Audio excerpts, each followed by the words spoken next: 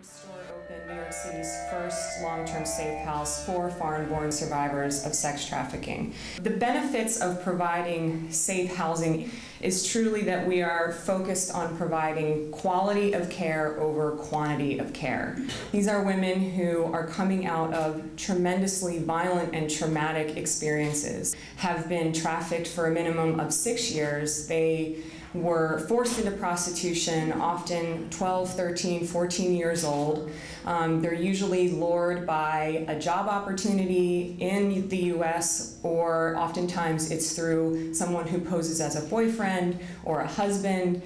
I was teaching as part of the Masters of Applied Social Research and Public Policy, Human Rights Policy and Research course, and so I asked the students whether they would be interested in doing this kind of research, and you should have seen the reaction. They were just thrilled to think that they could be part of working with a group that's dealing with one of the most pressing human rights issues of our time. The other board members who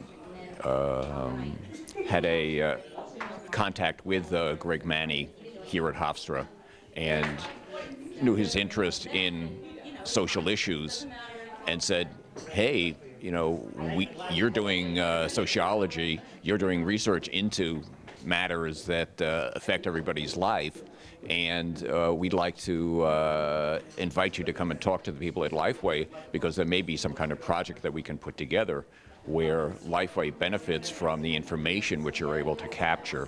We wanted to really be sure that there was a need for safe housing, to know what the need was and what that looked like and what the services were and how many people in New York City, you know, and the New York metropolitan area particularly were being trafficked. So we approached Hofstra University and we spoke to Dr. Maney. Victims of human trafficking are usually vulnerable population.